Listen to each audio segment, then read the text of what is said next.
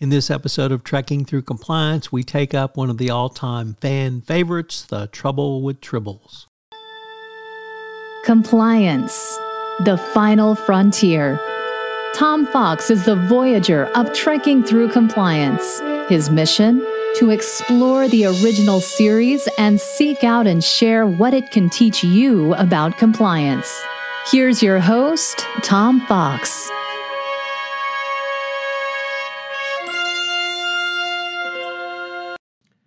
Trekking Through Compliance, Episode 44, The Trouble with Tribbles.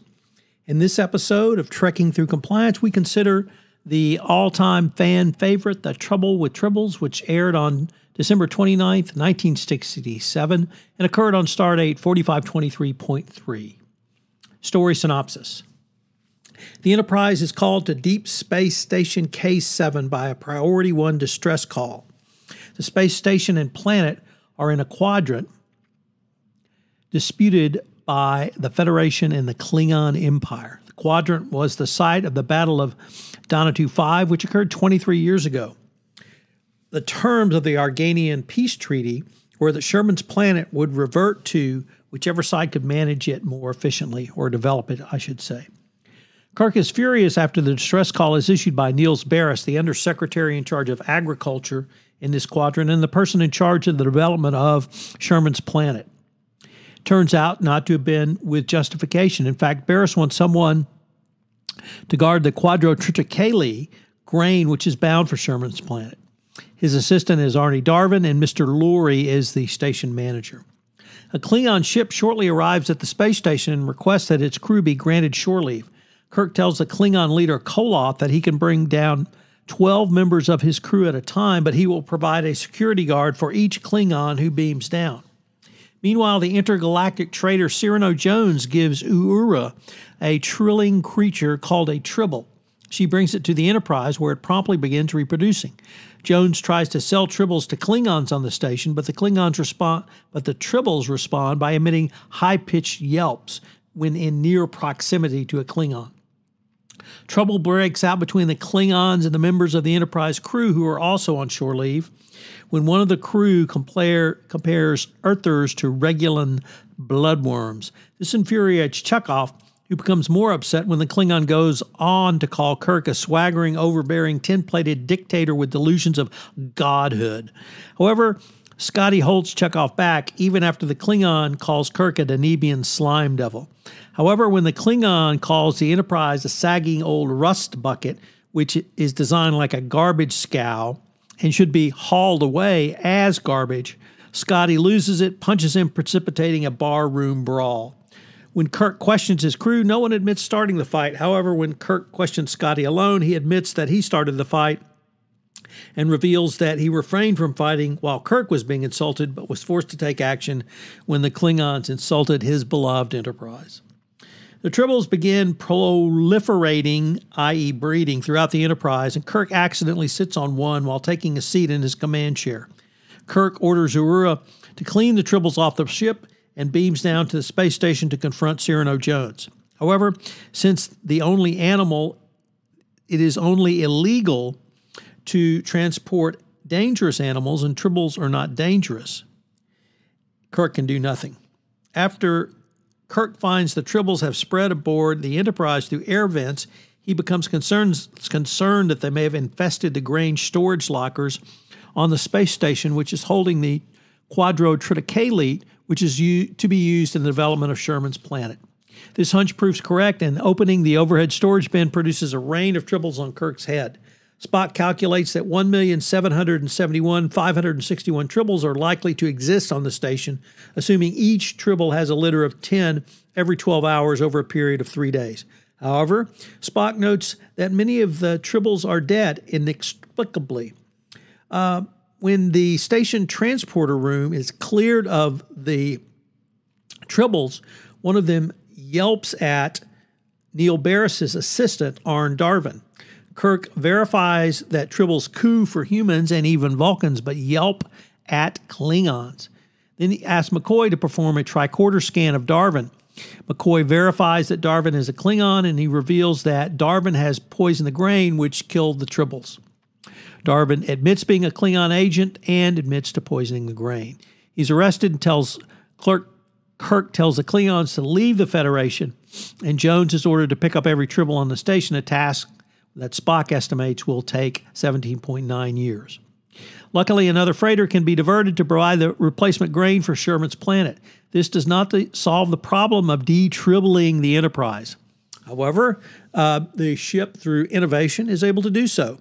And the tribbles are finally removed from the Enterprise when Scotty transports them, the whole kit and caboodle, onto the Klingon ship immediately before it blasted out of warp orbit. And the episode ends with the famous line, "For there be no tribble."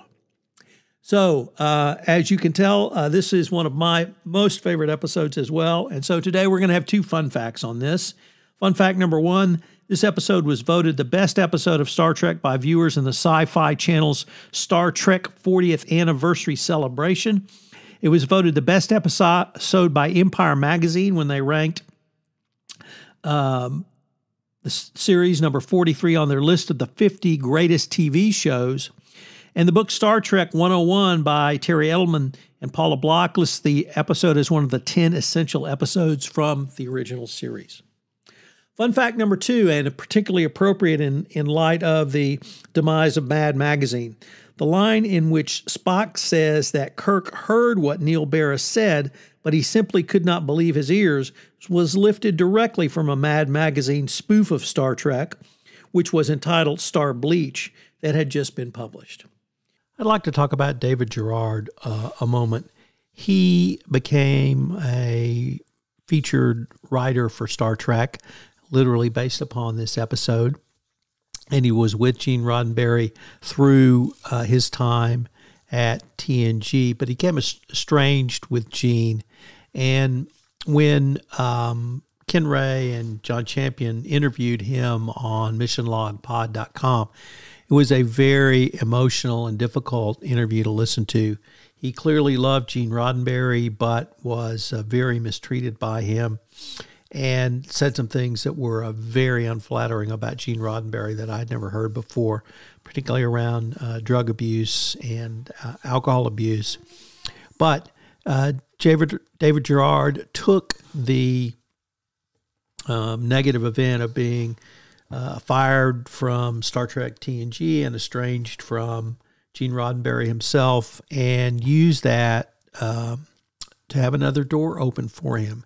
And as he said, he began writing science fiction novels and opened up a new career for him. So it was a very moving and powerful interview that I would urge you to check out on missionlogpod.com.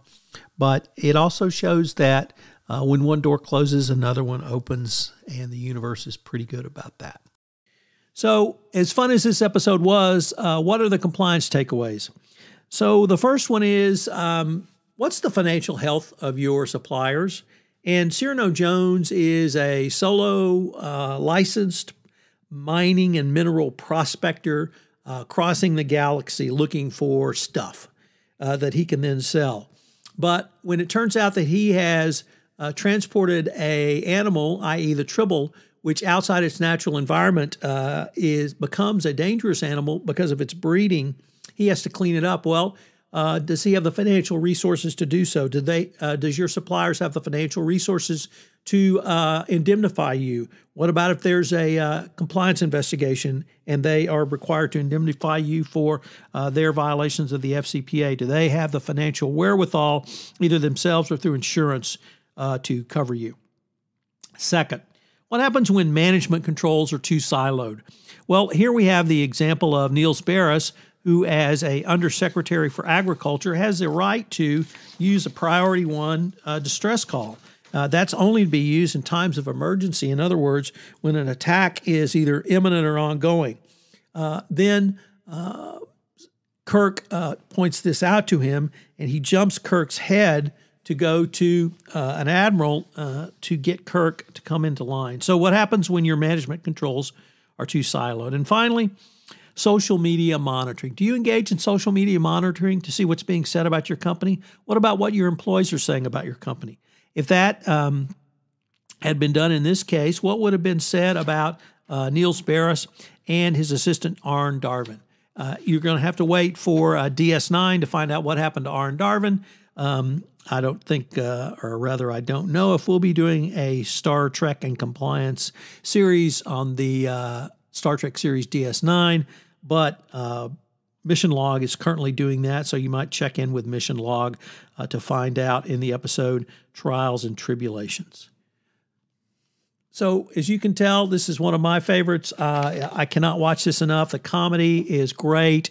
The acting is great. The actors all stretch out to show their comedic turns. And I can't emphasize, or rather encourage you enough to see this episode. I hope you'll join us tomorrow where we take up the episode, The Gamesters of Triskelion. If you enjoyed this episode of Trekking Through Compliance, you can help it grow by sharing it with the biggest Trek fan you know.